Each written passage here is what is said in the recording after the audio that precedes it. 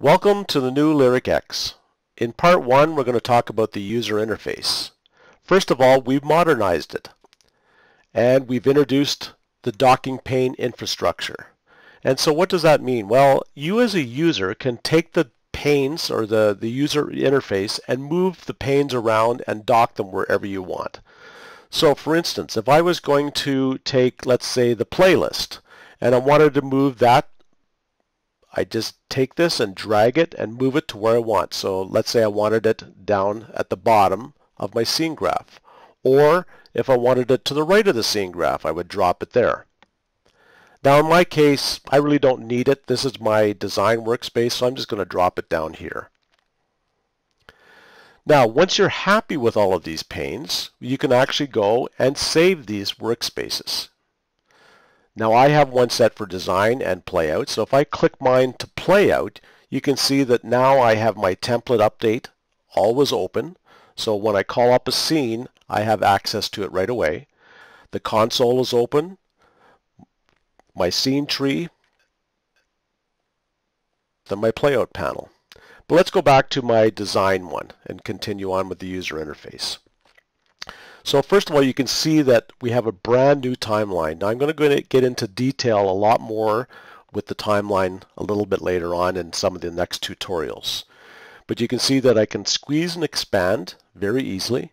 Now I'm going to go to my browser and just drag this file in. There's a couple ways of adding a keyframe. First of all, I can come down here and just clicking this little button here will add a keyframe, or I can simply move it like I did before and it automatically adds a keyframe.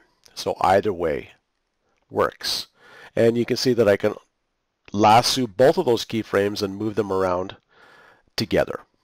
So a brand new timeline that we'll get into a lot more detail a little bit later.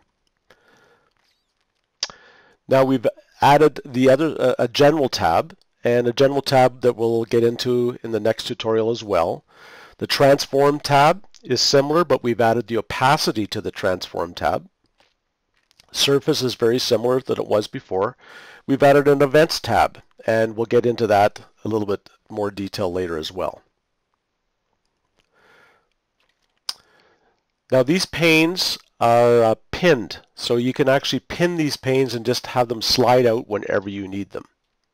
Let's go over to the scene graph. The scene graph is different as well. We've added icons to the scene graph and a filtering tool to the scene graph as well. Now there's a button at the top called Project Folder.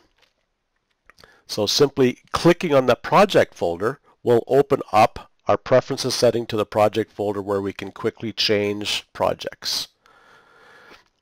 We've changed the live button to say live edit. And really that's what that is. So clicking live edit, you can edit on an output monitor. Frame buffers are the same. We've added icons for tools such as masking and auto hide and auto space.